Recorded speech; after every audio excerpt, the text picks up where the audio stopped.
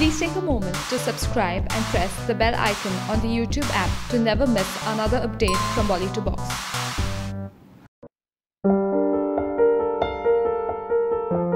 We are still stunned by the manner in which Sridevi is no longer in our midst and no words can express the anguish. Still, there are things to be done, and so the Kapoor family has finally issued an official statement.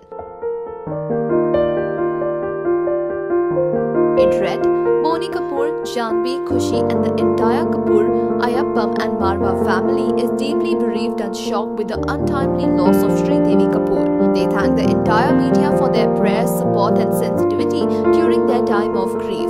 Yash Raj Films has taken complete stock of the situation and requested everyone to honor the family's need for privacy at this sad hour. Now that we hear the first official statement, things are yet not sinking in. So while we bring more details on the funeral process, share your grief with us by commenting in the section below.